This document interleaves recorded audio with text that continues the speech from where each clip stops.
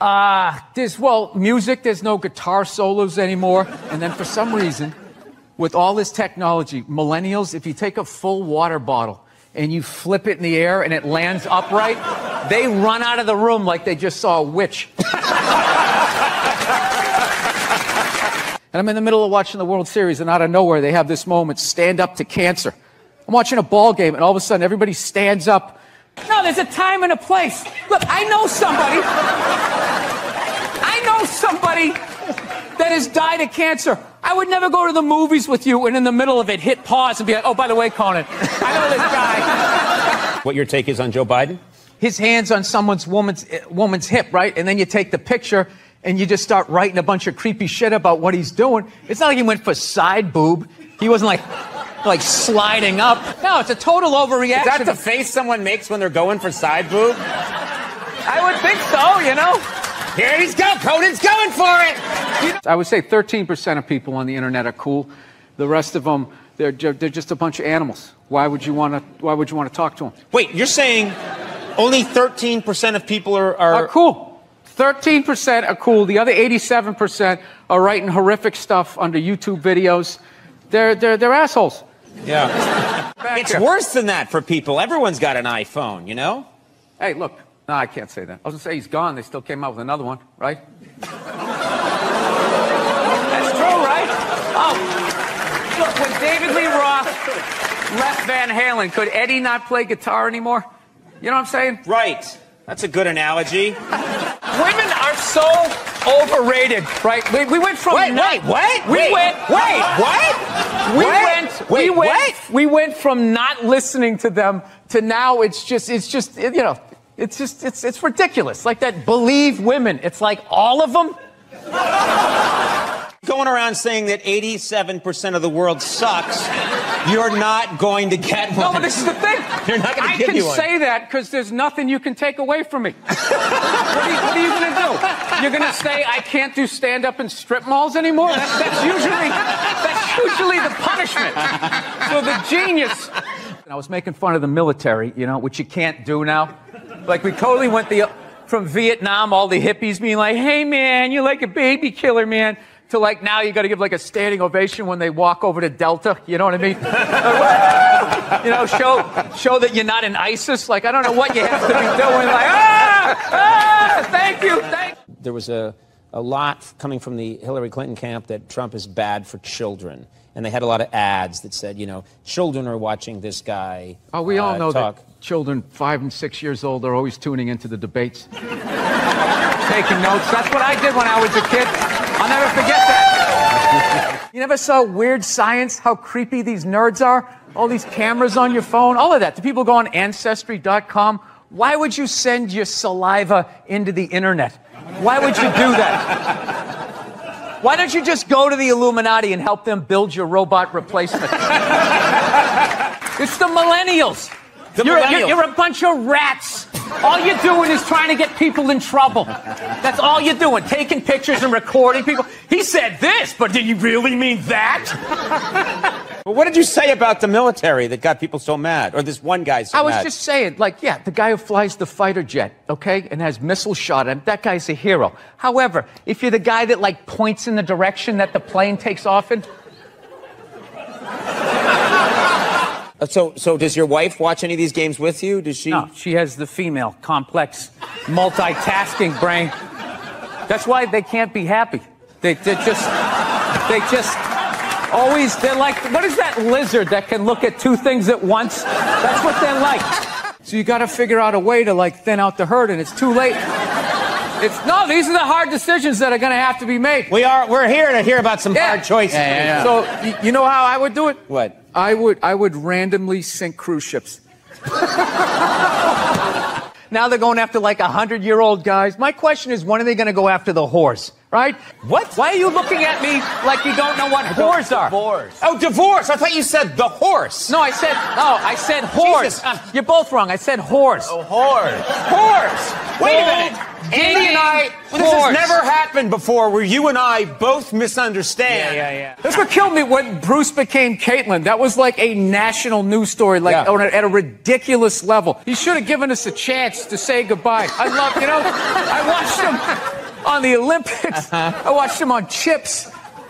I watched him on that horrible show my wife watched where he just walks around in the background. It's just like, that's what I've learned. Oh, God. You know what makes women happy? Nothing. Nothing makes them happy, and that is why they are slowly taking over the NFL, because it annoys them that we can just sit there with like a pizza and a drink, like that's not holding, and just be like and enjoy ourselves. And then also, you can't tell other people's kids not to do stuff. Right. So you got to kind of like be loudly like, hey, he's climbing up on the utility pole, And kind of hope that somebody does something.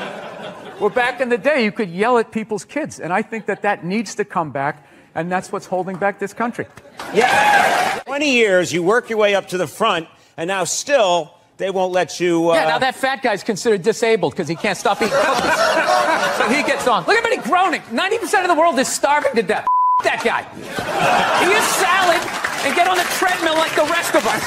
We're all working out. What is the problem? The only thing I didn't like was that shot where he was playing hoop. Yeah, it went viral, I think. He was playing basketball, and he took a shot and went in. He was playing with his black friend that he's paying to lose.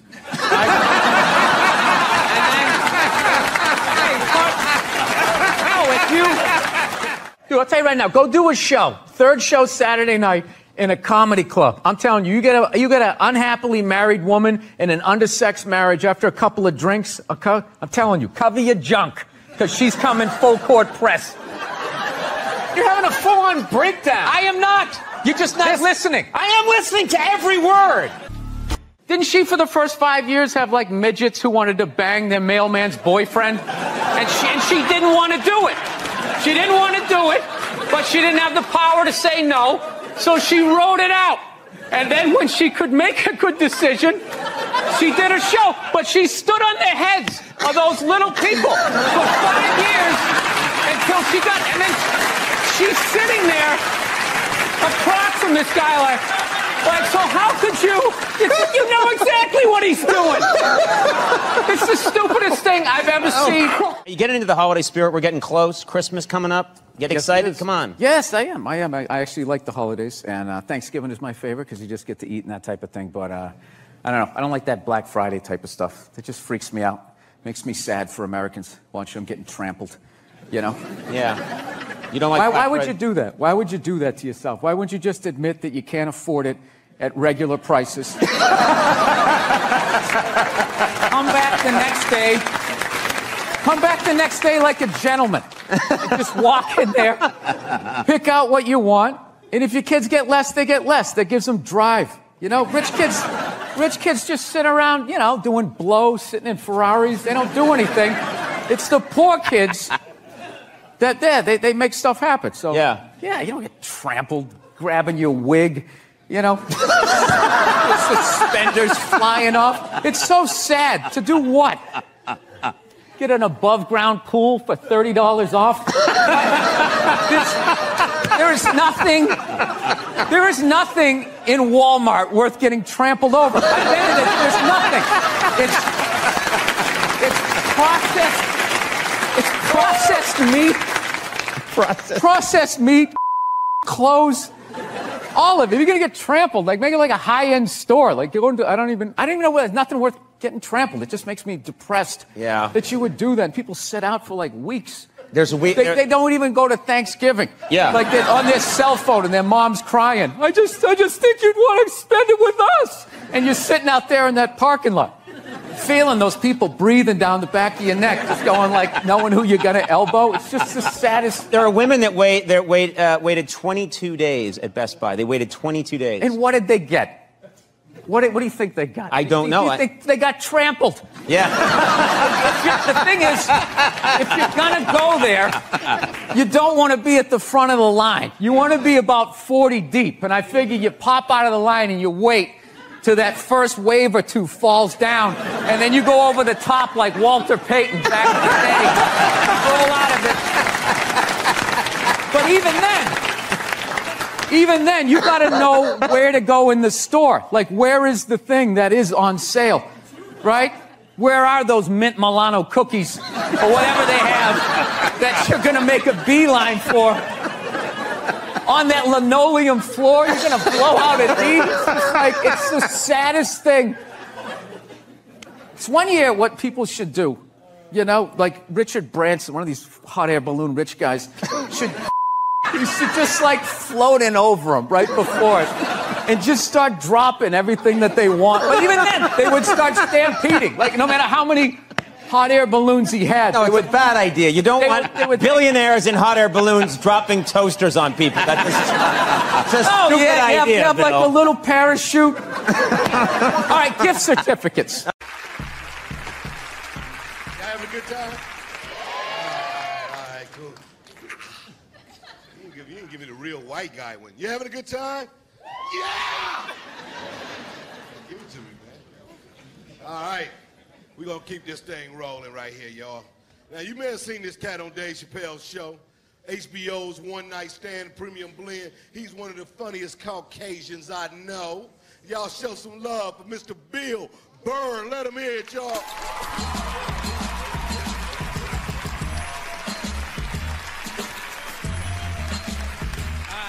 Thank you. All right, man, what's up? How you doing? Was this too quick a transition? You know what I mean? Like 9, 10 black dudes in a row and then like the whitest man on the planet. Let your eyes adjust. I was watching George Bush today, man. I don't want to be a dick or anything, but could that guy like rehearse before he gives a speech? You know what I mean? Just say it like a couple of times. How awful was he during that hurricane? He's just walking out, man. He's just like winging it. Walking out on the White House lawn, there's like sun in his eyes. He's just out there like, there was a hurricane. People are wet. People don't like being wet unless they're swimming in a pool. He sounded like a little kid giving a book report who like didn't read the book. He's just up there making up shit like, there was a dog and he bit somebody and they didn't like it. Every night I gotta watch that idiot on the news, or they're doing stories about how fat kids are getting. You see that every night? Every night they're talking about kids are obese now. Not fat kids, not chubby, they're obese. Like bedridden. Like just laying there like, I had my first heart attack when I was 4.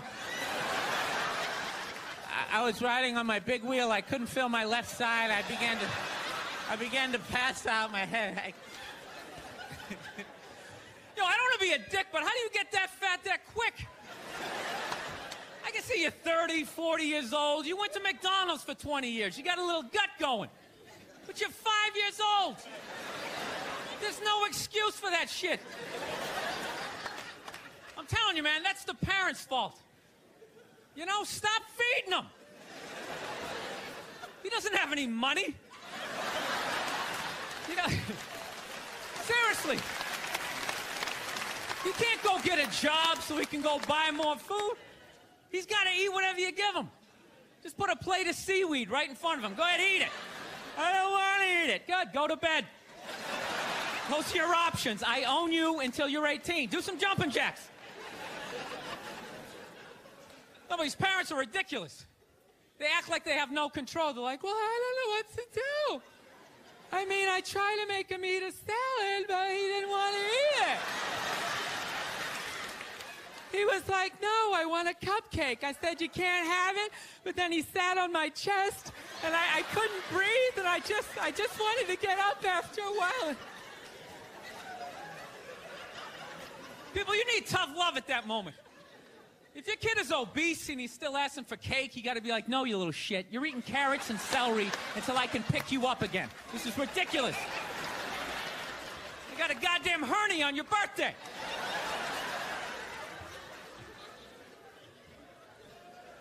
Look, I know that seems harsh to be making fun of obese kids. I'll tell you why I'm doing it. They don't really exist. At least to the level that they're saying it's an epidemic. You know, which means when I leave the theater tonight, I should have, like, difficulty getting to my car because of all these fat fucking kids out there like, Jesus Christ, they're everywhere. They're like locusts.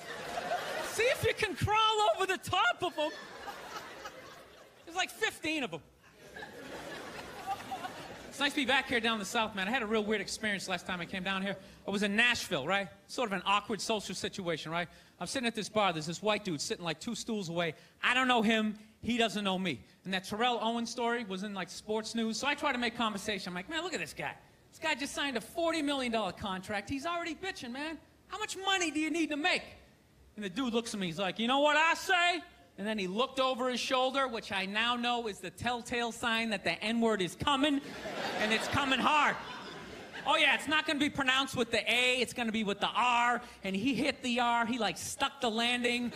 There was, like, a dismount. Klan members high-fiving in the background, like, doing the wave. Just out of nowhere. So now, immediately, I'm looking over my shoulder like, dude, what the hell are you doing? You know what I mean? I'm waiting for, like, this hail of black fists to come raining down on top of me. I hate when people do stuff like that. That dude made me part of, like, a potential ass-kicking that I had nothing to do with. You don't do shit like that. He just had that word, hot potato, just threw it in my lap. Like, trying to pass it down to the next white dude. I hate when people do that, man. You know, it's like, dude, feel me out first. Ask some questions. Do you like to fish? Have you ever fucked your sister, right? I start rattling off answers, then you go old school. You give me a pamphlet, you tell me about your militia. Don't just dive into it. That dude was one of the angriest people I ever met. I should have known that word was coming, because he was just watching Terrell, right? Anytime I would bring up, look at man, that guy's talking trash, he would just like flip out. He won't shut up! You know those people get like so mad they're not even looking at you? Their eyes are up, you just shut up and play the game! You know what's funny? I don't even like Terrell, but now I love the guy. Because every time I see him talking trash, I know this idiot in Nashville is just losing his mind, like kicking over his kitchen TV. Shut the fuck up!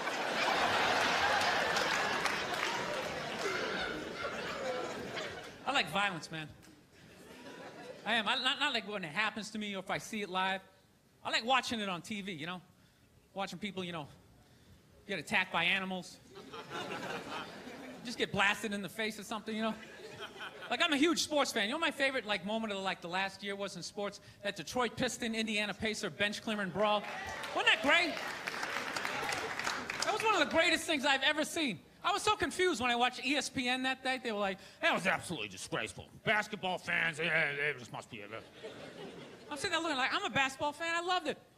I thoroughly enjoyed watching out-of-shape civilians get the shit kicked out of them by professional athletes. It was fascinating. And I think as sports fans, we kind of had it coming, right? Because how many times you gone to a game, right? You got a little too drunk, you started screaming at some dude on the field who could clearly kick the shit out of you, right? If you saw him in the parking lot, you'd be like, hey, can you sign my stamp collection? I think you're awesome. You get in the game, you're all drunk, you're like, you suck, buddy! You're a piece of shit! And they're always calling him up, come on up here! No, come on up here! Well, they came up there. They did, and they kicked the shit out of everybody. It was great. It was like a cartoon. You're like beating up whole rows of people at once, like... I loved every second. I love how Ron Artest punched the wrong guy. Wasn't that great? He taught that dude a valuable lesson in life. When shit goes down, you don't just stand there like you're watching a movie like, wow, it's coming right at me. Must be in 3D or something. That was a 5'6", 110-pound white dude, had an angry 6'10" black dude running right at him. That had to have been in his top 3 nightmares all time. Right behind getting his dick cut off and being lit on fire. And he just stood there. He's like trying to explain himself. Well, I still have the liquid in my cup, so there's no way I could have... He's an idiot. Listen, I'm out of time. You guys were awesome. Thank you very much.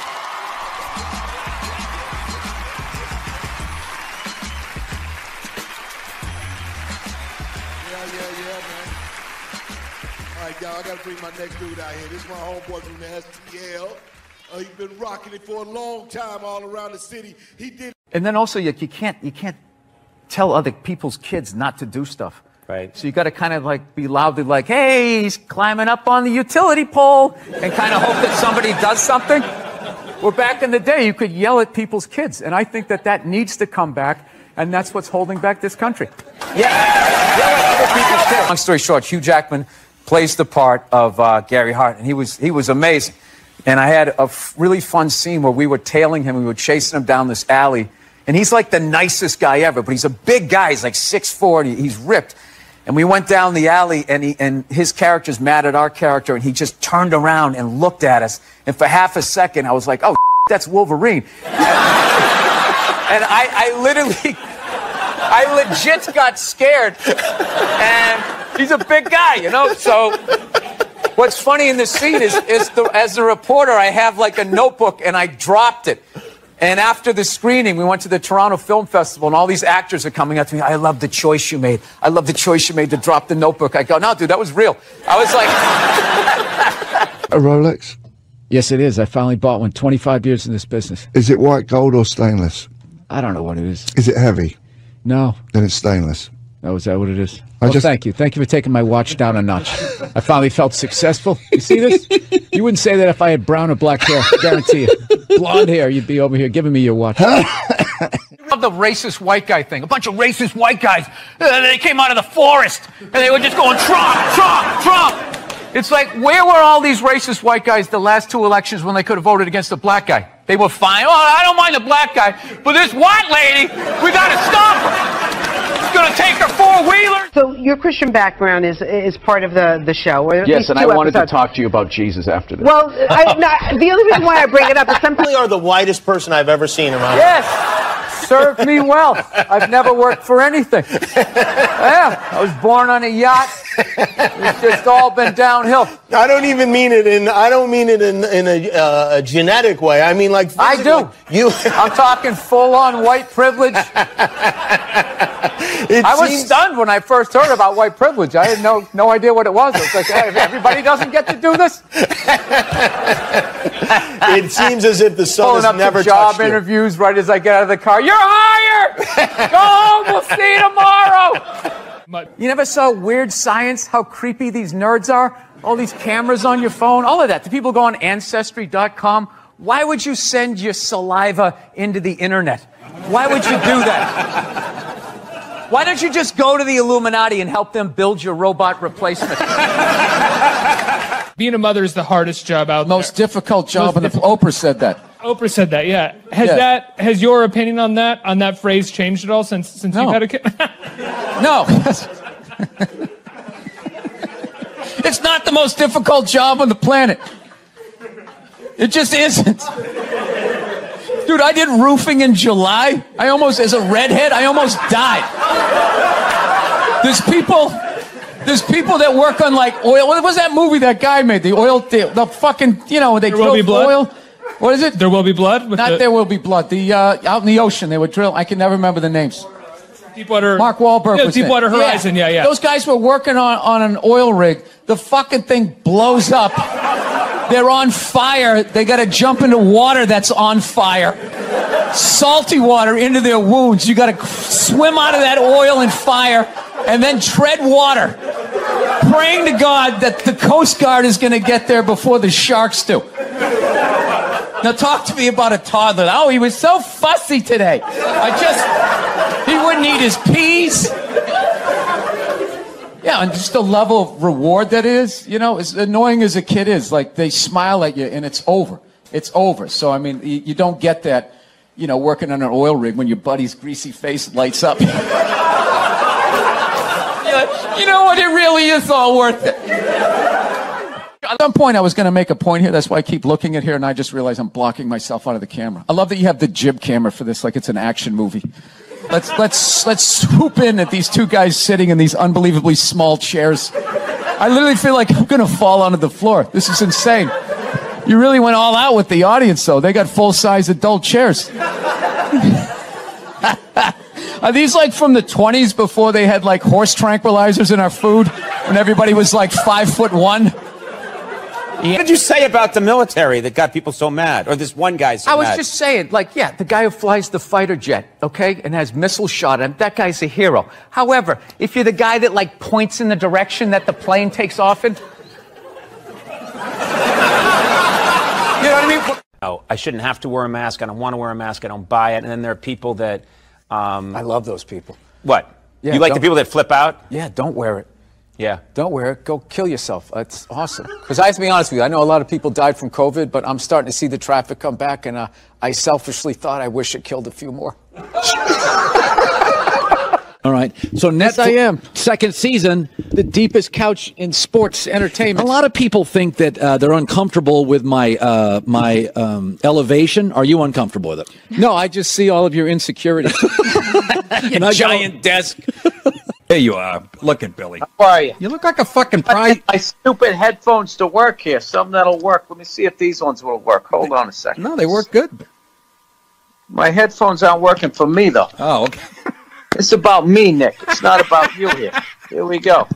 Dude is knocking it out of the park. He's one of my favorites. Here is Bill Burr. Look at you. How are you? Oh, it's I good. love that you did the audience applause for everybody. Yeah, there he is. Come on. Keep it going for him. You just had the baby, right? Yeah, little Friday morning. Friday morning. I didn't. My wife did. I didn't do anything. I felt unbelievably useless. I was in total panic mode. When I dropped her off at the emergency room, she goes, "All right, you got to go park the car down in the spot." And I swear to God, I was in such fight or flight. I was driving down there. This voice in my head just said, "Just keep going. Just keep going. Just drive away." Of course I wouldn't, but I started laughing. Isn't there like a Bruce Springsteen song about that? Going out to get cigarettes, and there's something hilarious about people abandoning their family, where, like, I just can't imagine, like, the hell that you would be in to do that move. But just knowing you were going to do it, like, the level of excitement that you would have before, like, okay, I'm going to go get some cigarettes. And I'm never going to see you people again, your mother-in-law. All of this stuff is over. Fly a lot, and there's this whole new thing of generation of people that take their socks and their shoes off on the plane. You got to look at their smelly feet, and then they'll literally stand up and they will walk into a commercial airline bathroom. Yeah, use it and then walk and sit back down again. That's not right. Yeah, if I was a dictator, those people would be eliminated. A lot coming from the Hillary Clinton camp that Trump is bad for children. And they had a lot of ads that said, you know, children are watching this guy. Oh, we all know talk. that children 5 and 6 years old are always tuning into the debates. Taking notes. That's what I did when I was a kid. I'll never forget that. So, This is very, like, we're very, like, you know, you wouldn't know that we like each other. Let's try to tone it down here. No, I'm not. I'm just. No, I know what happened. You came right at me just saying my theory stunk. I'm just here to promote a cartoon. I'm a dancing monkey today. I'm trying to be a good guy. I want people to like me and watch the show here, and you're coming at me. I don't know anything about hoop. I'm a 5'10" white guy.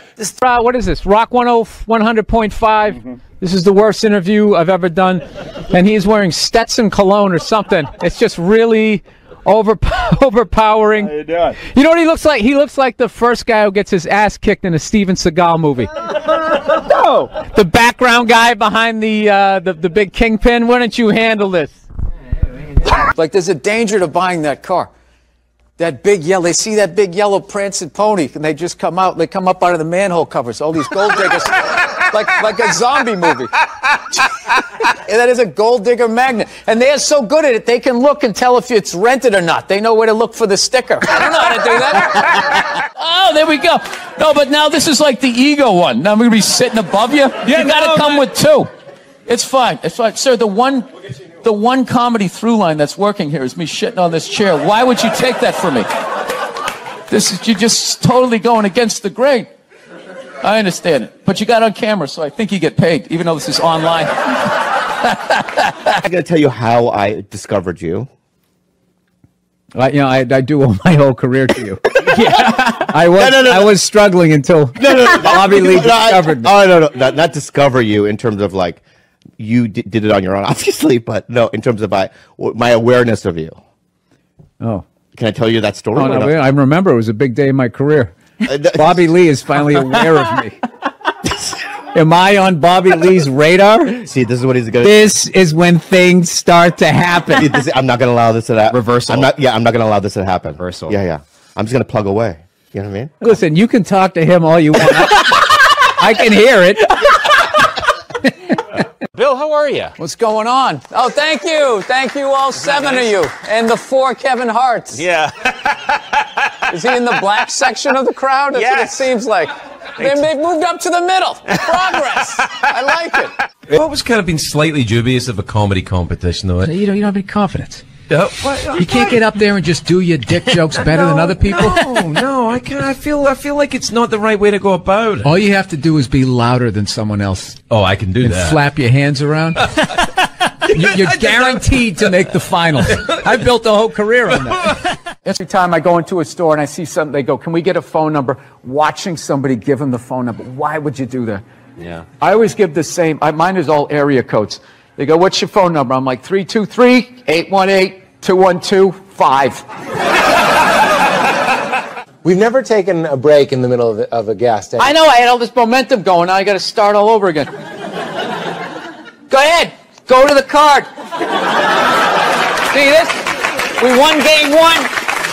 Here comes the second of the doubleheader. Conspiracy theory has gotten a bad name where now it's become synonymous with like moronic thought. Like if you're into conspiracy theory, if you think like the bankers need to be stopped, then you also think the moon is made out of cheese, and you think that there's shifters and like lizard people. You know, they just try to knock it down. It's like this country started with a conspiracy. That's how it came. We won, so they're considered heroes and rebels, you know, whatever, revolutionaries. But if they lost, they would be hanged for conspiring.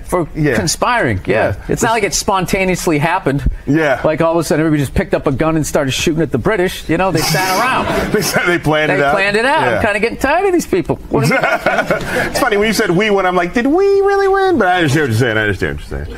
Now, is that African American thing? Yeah. Or whatever, incognito. You're an enigma. What, because I make a pie? No, you know what it is? You're not a good listener. You've known me for 10 years. You have no idea who I am. It's all about comedy with you and moving up the ladder and pushing people back.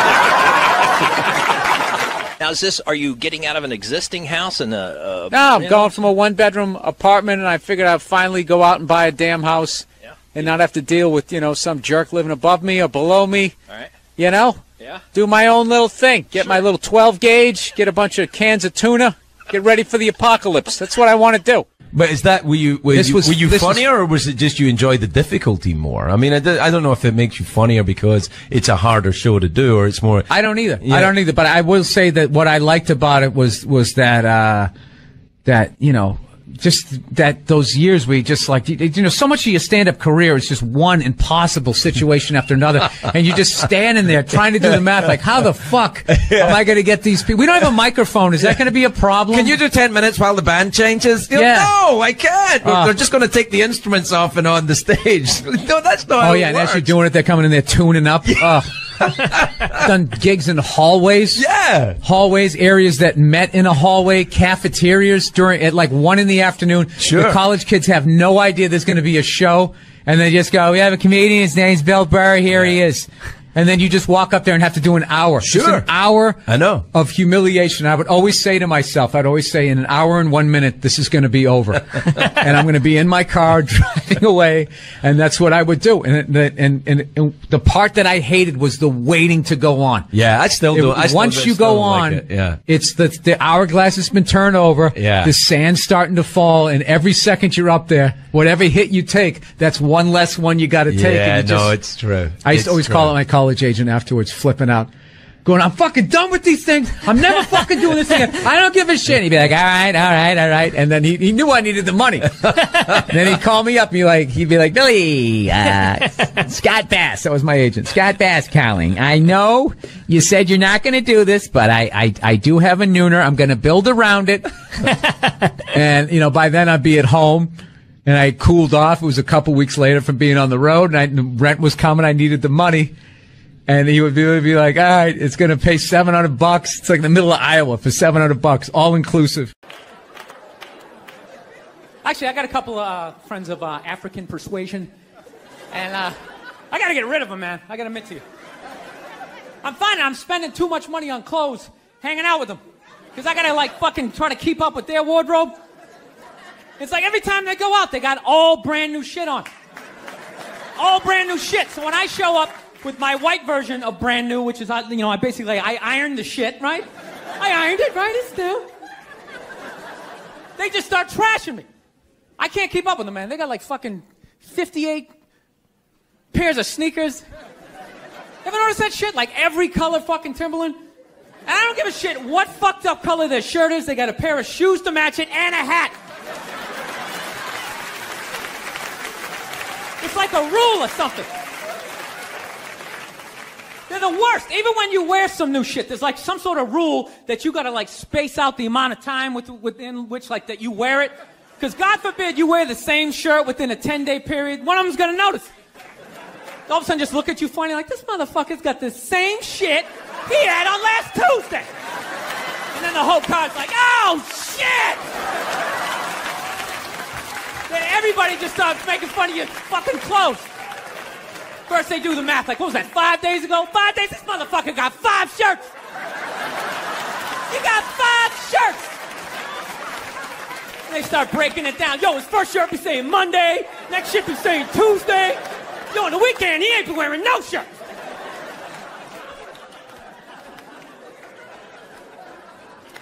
I'll tell you, it's actually funny. You know what? That's actually how I judge black guys now. When I first came to the city, like, all black people scared me. No, I was like the typical white dude from like the suburbs, you know what I mean? Had no frame of reference, you know? So my only frame of reference with black people was like, remember those early 90s gangster rap videos? Throw the fucking LA riots in there, man. It was fucking horrible PR. I'm watching the videos, oh, he's got a nice car, he's got all the women, and he's still fucking mad. These black dudes are never happy. But after 10 years of living in the city, this is how I narrow it down. Whether a black dude scares me or not. Black dudes with dirty sneakers scare the fucking shit out of me. No. I figured out in my head, because I know from hanging out with them, that's the last shit that they're going to let go. The immediate shit that they have on. So I think, you know, if his sneakers are fucked up, that means his life is fucked up. Every time he leaves his building, the whole neighborhood, oh, shit! Everyone starts making fun of him. He's on the train in a bad mood. I kind of have this howdy-doody, kind of mug-me kind of face. I'm not saying something's going to happen. I'm just saying. I'm paying attention. So I've been seeing this girl recently. This black girl, right? She lives up in Harlem, you know. Gone out like 3-4 times, you know. First time we hung out like the Village area in New York, you know, which is sort of like a racially mixed area. So shit was cool, you know what I mean? Second time we hung out was more like Midtown, you know. Then the third time, she called me at like 3:30 in the morning, and she wanted me to come up to her apartment, right? So it's 3:30 in the morning, she lives in Harlem, I look how I look, so it's a fucking situation. Yeah, because you know the deal, right? Basically, a white dude feels comfortable up to about like 98th, 99th Street, you know what I'm saying? The second the streets start getting into like triple digits, like 100, 101st Street, start getting like a little asthma, like, ah, fuck, it's starting to get a little high up here.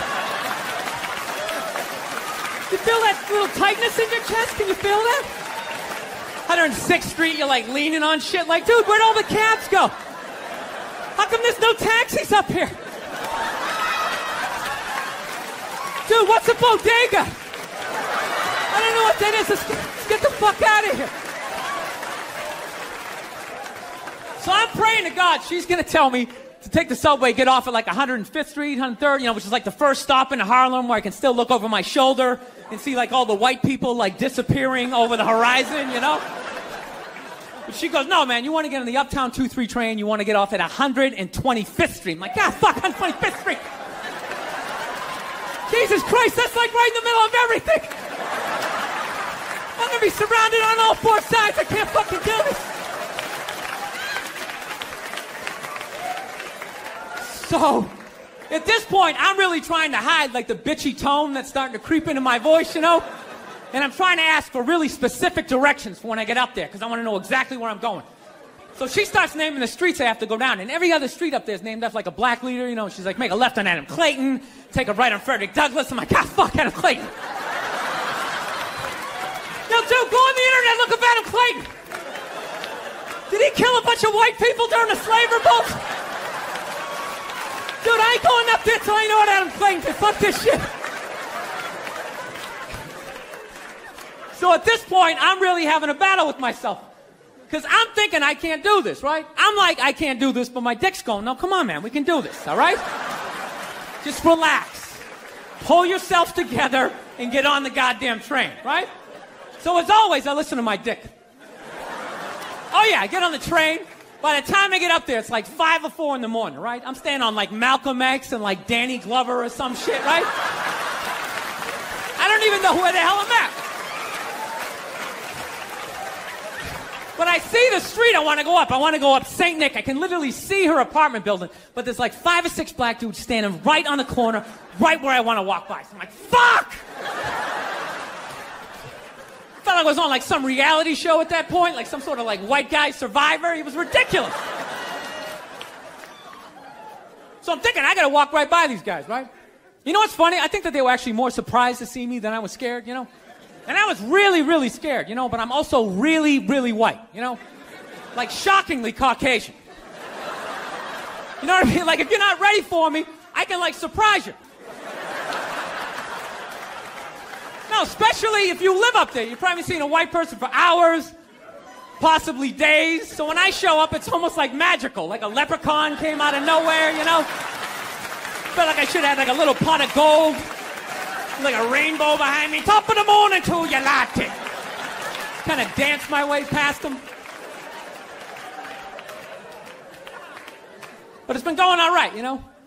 Once I get in her apartment, I'm fine, you know? I relax, sit down, you know, watch a hip-hop countdown. Pretend like I know the groups, you know what I mean?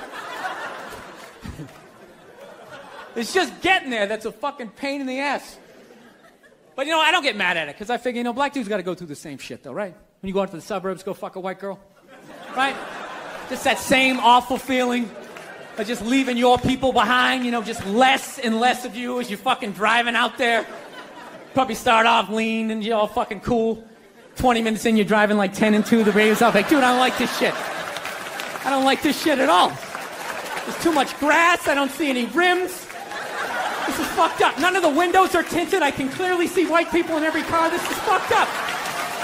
Listen, you guys were awesome. Thank you so much for coming out. South, man, I had a real weird experience last time I came down here. I was in Nashville, right? Sort of an awkward social situation, right? I'm sitting at this bar. There's this white dude sitting like 2 stools away. I don't know him. He doesn't know me. And that Terrell Owens story was in like sports news. So I try to make conversation. I'm like, man, look at this guy. This guy just signed a $40 million contract. He's already bitching, man. How much money do you need to make? And the dude looks at me, he's like, you know what I say? And then he looked over his shoulder, which I now know is the telltale sign that the N-word is coming, and it's coming hard. Oh yeah, it's not going to be pronounced with the A, it's going to be with the R, and he hit the R, he like stuck the landing. There was like a dismount, Klan members high-fiving in the background, like doing the wave. Just out of nowhere. So now, immediately, I'm looking over my shoulder like, dude, what the hell are you doing? You know what I mean? I'm waiting for like this hail of black fists to come raining down on top of me. I hate when people do stuff like that. That dude made me part of like a potential ass-kicking that I had nothing to do with. You don't do shit like that. He just had that word, hot potato, just threw it in my lap. Like, trying to pass it down to the next white dude. I hate when people do that, man. You know, it's like, dude, feel me out first. Ask some questions. Do you like to fish? Have you ever fucked your sister, right? I start rattling off answers, then you go old school. You give me a pamphlet, you tell me about your militia. Don't just dive into it. That dude was one of the angriest people I ever met. I should have known that word was coming, because he was just watching Terrell, right? Anytime I would bring up, look at man, that guy's talking trash, he would just like flip out. He won't shut up! You know those people get like so mad they're not even looking at you? Their eyes are up, you just shut up and play the game! You know what's funny? I don't even like Terrell, but now I love the guy.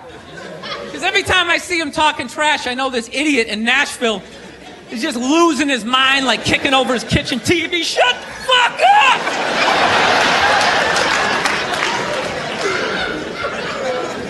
I like violence, man. I am. Not like when it happens to me or if I see it live. I like watching it on TV, you know? Watching people, you know, get attacked by animals. Just get blasted in the face or something, you know? Like, I'm a huge sports fan. You know my favorite, like, moment of, like, the last year was in sports? That Detroit Piston, Indiana Pacer bench clearing brawl. Wasn't that great? That was one of the greatest things I've ever seen. I was so confused when I watched ESPN that day. They were like, that was absolutely disgraceful. Basketball fans, they just must be... I'm sitting there looking like, I'm a basketball fan. I loved it. I thoroughly enjoyed watching out-of-shape civilians get the shit kicked out of them by professional athletes. It was fascinating. And I think as sports fans, we kind of had it coming, right? Because how many times you gone to a game, right? You got a little too drunk, you started screaming at some dude on the field who could clearly kick the shit out of you, right? If you saw him in the parking lot, you'd be like, hey, can you sign my stamp collection? I think you're awesome. You get in the game, you're all drunk, you're like, you suck, buddy! You're a piece of shit! And they're always calling him up, come on up here! No, come on up here! Well, they came up there. They did, and they kicked the shit out of everybody. It was great. It was like a cartoon. You're like beating up whole rows of people at once, like... I loved every second. I love how Ron Artest punched the wrong guy. Wasn't that great? He taught that dude a valuable lesson in life. When shit goes down, you don't just stand there like you're watching a movie like, wow, it's coming right at me. Must be in 3D or something. That was a 5'6", 110-pound white dude, had an angry 6'10" black dude running right at him. That had to have been in his top 3 nightmares all time. Right behind getting his dick cut off and being lit on fire. And he just stood there. He's like trying to explain himself. Well, I still have the liquid in my cup, so there's no way I could have... He's an idiot. No means no, that's another one. No means no. It's like, no, it doesn't. All right? Look, no means no. No, that means no. All right, but no, stop it. What are you doing? Oh, my God. You're being so bad. Stop it. No. Yeah, that's not a fucking no. That means I want to do it, but I'm afraid you're going to judge me, so I'm just going to make it look like it was your idea so you don't figure out that I've already performed this act with 40 other fucking people. Right? But then you go to court and you get a bad read and there's some guy reading it. Your Honor, she said no. Stop it. What are you doing? You're being so bad. Yeah, and you're just sitting there like, she didn't fucking say it like that. She didn't say it like that. So, I'm sick of Obama's wife. Yeah. This isn't some Republican rant either. It's just kind of first ladies in general. You know, I don't know what it is. All throughout my life, with each presidency, like these first ladies, they've just gotten more and more like chatty. You know? More and more chiming in, like leaning into the frame, spitting out their ideas. It's just like, well, why are you talking? Right? You weren't elected. Shut up. Your husband's not running a lemonade stand here. He's running the country. You don't just chime in. Let me guess, is this considered sexist? It is? Why? Well, okay, you just nodded there, lady. Let me ask you this, all right? Let's say you had a leak in your house, okay? You call a plumber up. He shows up, and he goes, yeah, I think the leak's coming from the upstairs bathroom. We need to shut it up, blah, blah. Then all of a sudden his wife walks in, who isn't a plumber. And then goes, hey, you know, I'm actually thinking it's kind of... Wouldn't you be like, with all due respect, shut the up. I need a plumber in this moment. I'll extend an olive branch here. All right, at some point, there's going to be the first female president, right? Exactly. Which means at that moment, you're going to have the first male first lady, right? And when that happens, that dude needs to shut his trap. I don't want to hear a word out of him. I want to hear from the president. You, sir, go do some first lady stuff, all right? Go get yourself some gloves that go up to your elbows. Smile and nod during speeches. Go put your own flair redecorating the White House, right? Which leads you to Michelle Obama, right? And now she's sitting there holding up those hashtags. Remember that hashtag, bring back our girls? Remember that? It's like, it blew my mind. It's like, why are you showing me that? I'm a stand-up comedian. Like, what am I going to do to get those girls back? Why don't you look across the dinner table? It's like, you see that guy? That is the leader of the free world. Tell him to pick up a phone, call some Navy SEALs and solve it. What am I going to do? Show up with a sharpened mic stand? Hey, Michelle said to bring him back. So let's talk white women here, shall we? Let's talk white women. White women, you're amazing. Amazing your accomplishments over the last few years. I got to tell you, the way white women somehow hijacked the woke movement, generals around the world should be analyzing this. Just to refresh your memory, the woke movement was supposed to be about people of color not getting opportunities, the at-bats that they deserved, finally making that happen. And it was about that for about 8 seconds. And then somehow, white women swung their Gucci-booted feet over the fence of oppression and stuck themselves at the front of the line. I don't know how they did it. I've never heard so much complaining in my life from white women. My life is so hard with my SUV and my heated seats. You have no idea what it's like to be me. Trash and white guys, the nerve. Where's the camera? The nerve of you white women. Listen, I don't want to speak ill of my bitches here, okay? I don't, but let's go back in history here, okay? You guys stood by us toxic white males through centuries of our crimes against humanity. You rolled around in the blood money, and occasionally, when you wanted to sneak off and hook up with a black dude, if you got caught, you said it wasn't consensual. Yeah, that's what you did. That's what you did. So why don't you shut up, sit down next to me, and take your talking to?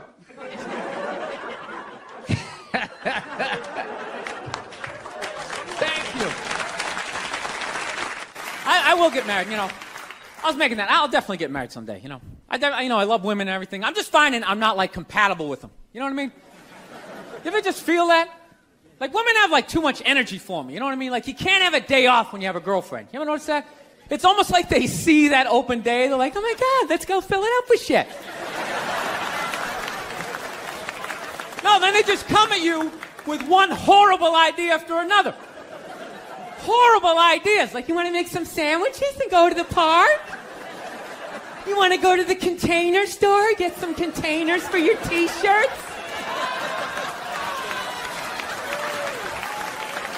This is the worst one. You ever get this one? You want to go to brunch? You want to go to brunch on Sunday? And inside you're like, fucking no! But you can't say that, right? You got to keep them happy. So what do? You agree. Like, yeah, let's go to brunch. What a great idea. Why would you want to sleep in on a Sunday when you can go pay $18 for eggs? Now you're thinking. Now you're thinking. Then we can sit around and listen to your friends have moronic conversations about the eggs. Like, is that pesto? Is that pesto in your omelet? Oh, it's asparagus. It's asparagus. I thought it was pesto. Oh, you just want to flip the whole fucking table over? It's horrendous. I'm trying to learn to pick my battles when I date girls. I usually argue with women all the time, man. I'm stupid like that. You know? Like, I dated this girl one time. She was, like, really into, like, women's issues. So we used to always have these dumbass arguments. So one time she came up to me and she goes, okay, explain this to me, Bill. Why does a guy make more an hour to do the exact same job, huh?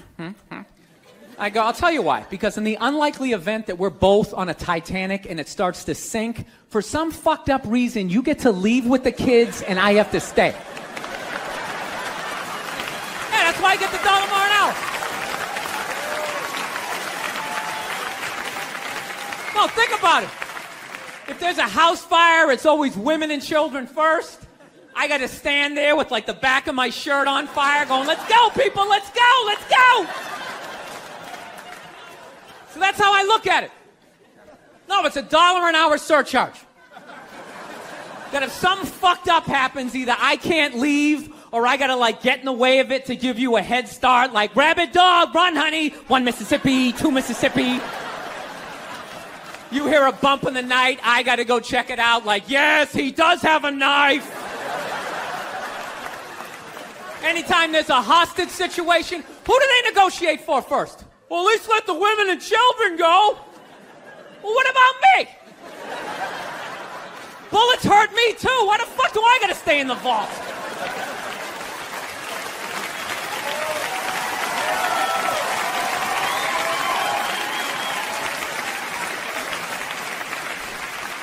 No, that's my point, man. Where are all the feminists in those situations? You know what I mean? You can't find them.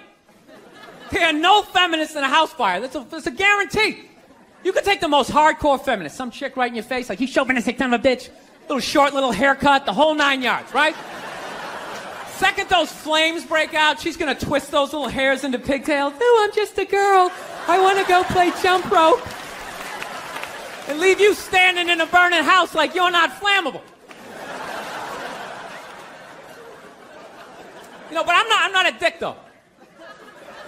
I'm not saying I think a woman should make $1 less an hour to do the same job. All I'm saying is if you're going to make what I make when the boat sinks, you better be standing right there next to me, listen to that guy play the cello. Then you get the corner office. You get all the benefits or whatever. I was going back and forth with somebody this morning, an East Coast friend of mine who I hadn't talked to in a while. How you enjoy being a dad and blah, blah, blah, blah, blah. And then she hits me up with the whole, hey, I'm turning 50 this year. I am not happy about it. I said, yeah, I turned 50 last year. She goes, how was turning 50 for you? You know, she goes, you're a guy. You probably don't care. It's much harder for a woman, especially with our careers. Oh, did I have fun with that? You know? I just wrote back, where? Jesus fucking Christ. You know what I mean? White women complaining is one of the funniest. It's like you got a fucking house and a beautiful family. What is the fucking... It's so much harder for me. You're going to outlive me by 6 to 8 years. So me turning 50 is like me turning like 56, 57, 58. You don't hear me complaining, you know? You never hear me complain on this podcast. This is nothing but positivity, rainbows, and fucking unicorns. Yeah, I love that shit.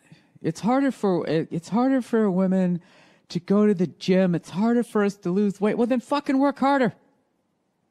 You know, everybody's different. Oh, is that where it's harder? You know what's harder for me? Trying to get some woman to pay the cover charge and buy me drinks. You know, it's harder for me. Divorce court, outliving you. I mean, it balances out, ladies. Getting child support. Yeah, that's harder for me because I'll be the one paying it. Then all of a sudden it costs $900,000 a month to raise a fucking 2-year-old, right? I just don't understand the constant complaining by white women. Okay, you're white. You live in America. Shut up. Okay, wait till the other problems are solved, and then we'll get to you. You're at the meat counter. Your number isn't up yet. Wait your turn. All right? Wait your turn, Abigail. Do you know how much harder? It's so much easier for you to go to jail. It's not easier. Men's lives are harder because we have to live with you guys.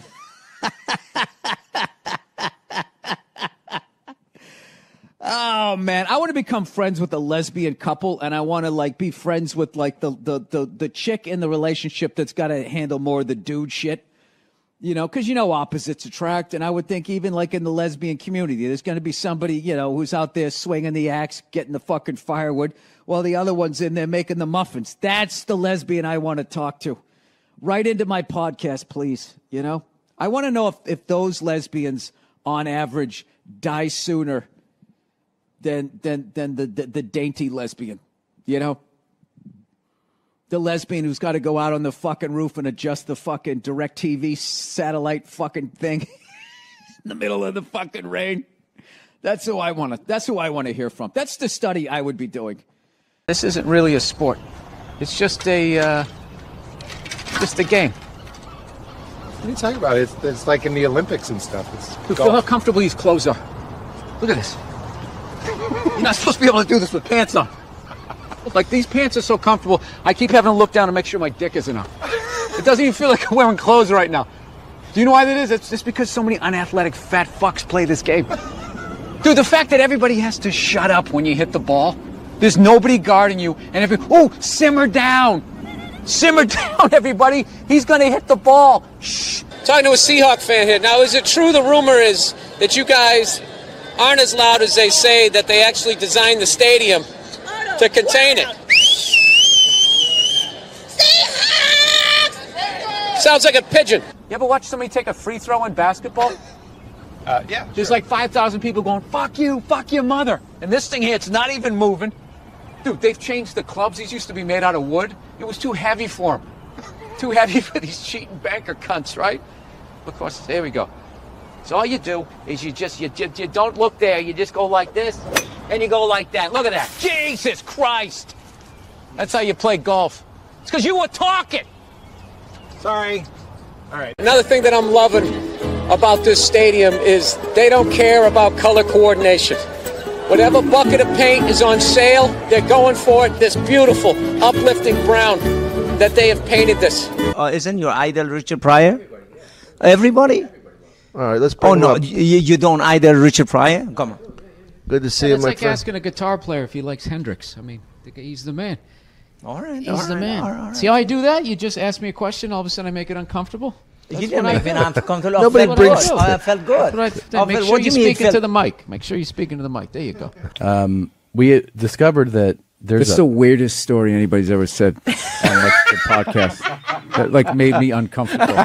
From the beginning too. No, it's the serial killer tone of his complete lack of emotion. Thank you. Can I tell you something? This happened. Yes. Yeah.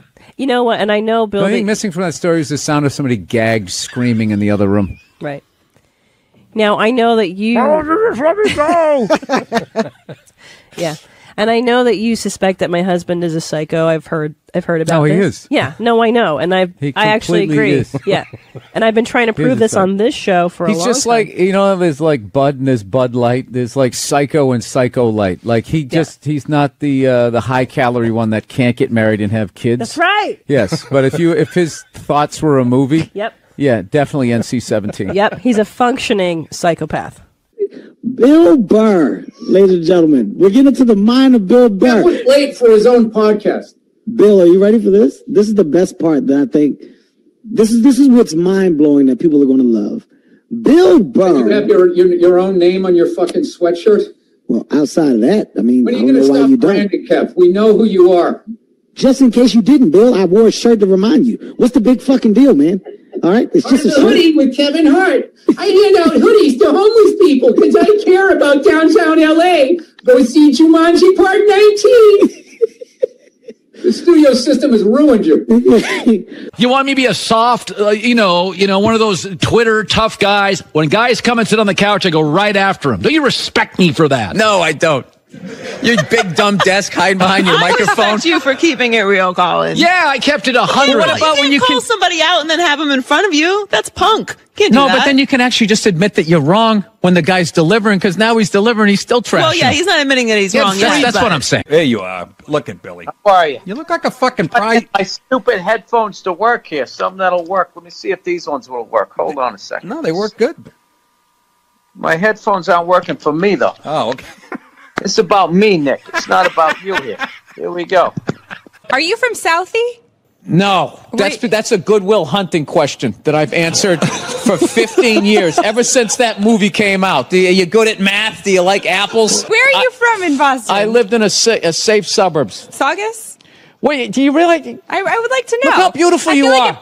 Look how beautiful. You know how many psychos are out there? I'm not going to tell where I live. No, I feel like What's your social security number? You don't have any kids.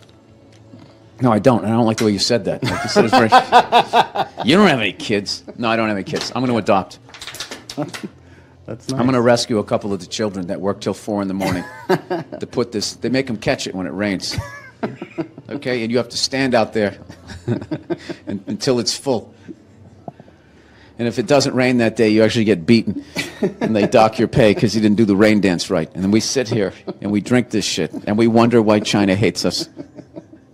I don't have any sympathy for fat people, by the way. That's another one. No, I don't. Just zero? No? Because where are they on Kick It Ginger Day?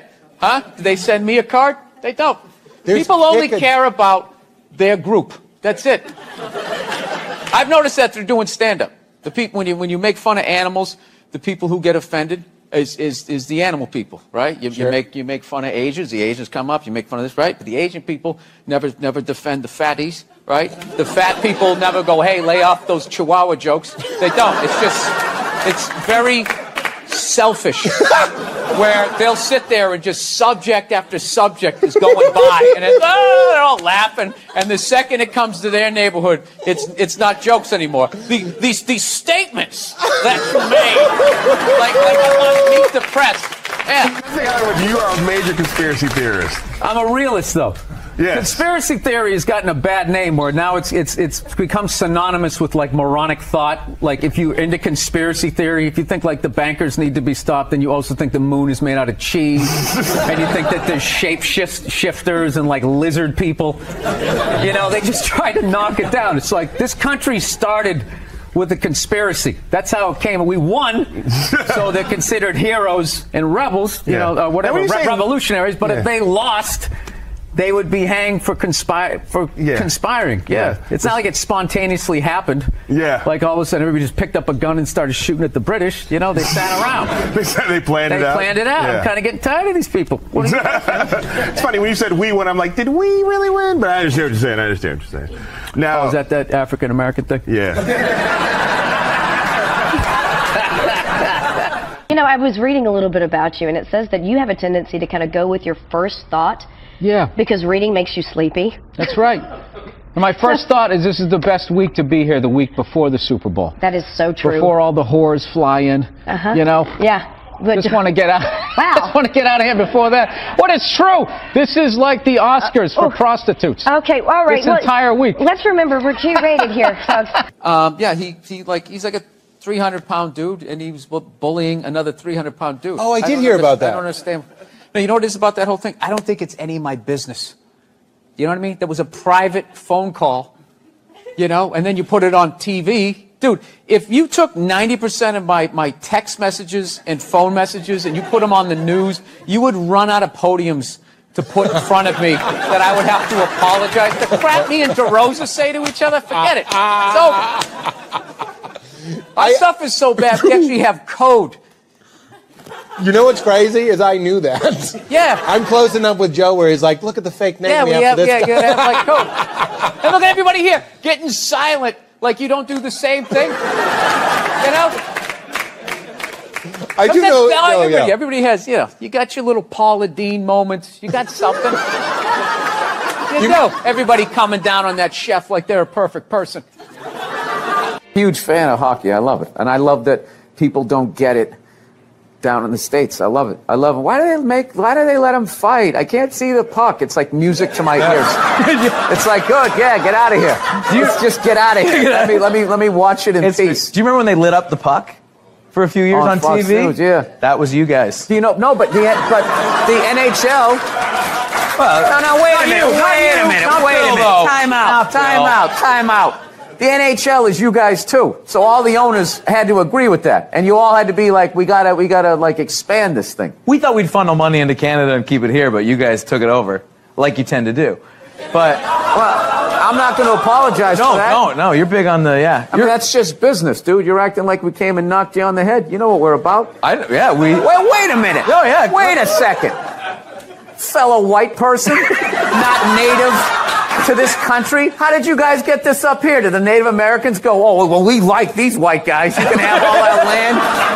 Jesus Christ. No, I get it. Your shit smells like maple syrup up here. Is that what you're telling me? All right. Yeah, I'll go with it.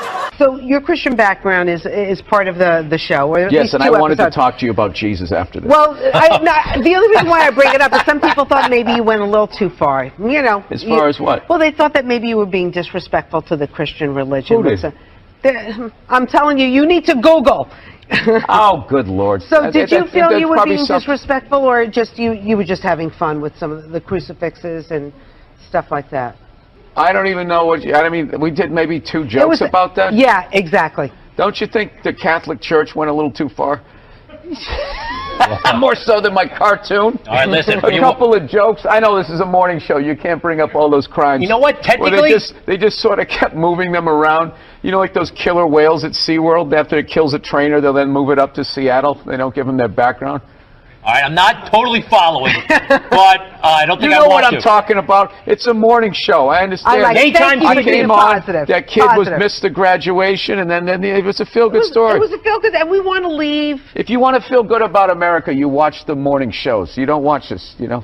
And we were joking earlier. If that kid's story about the graduation was late night, that would have been a whole different story. What do you think? He's still missing. We can't find him. All we found was his hat. But you watch in the morning. It's great. It all worked out. He got his own personal graduation. Like, I was in such a great mood. Look how yellow this couch is. It's like the sun. Listen, where's the line? You know, I don't think there is a line. I mean, it's an art form. I would just, there you go, one person agreed. I just, pharmaceutical companies can hand out fucking opiates to everybody like they're handing out flyers to some shitty jam band and get everybody hooked on heroin and nobody has a problem with it. But you tell a Caitlyn Jenner joke in a fucking strip mall and all of a sudden people get offended. That's a good point. It makes a good point.